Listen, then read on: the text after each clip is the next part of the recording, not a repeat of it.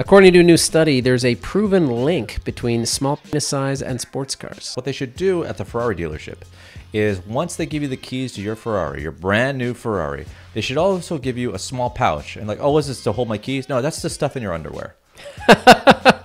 If a car is bad, does that mean you have a bigger one? If you have a lot of money and you don't want to appear that you have a small penis, get yourself a Ford Fiesta just for dates.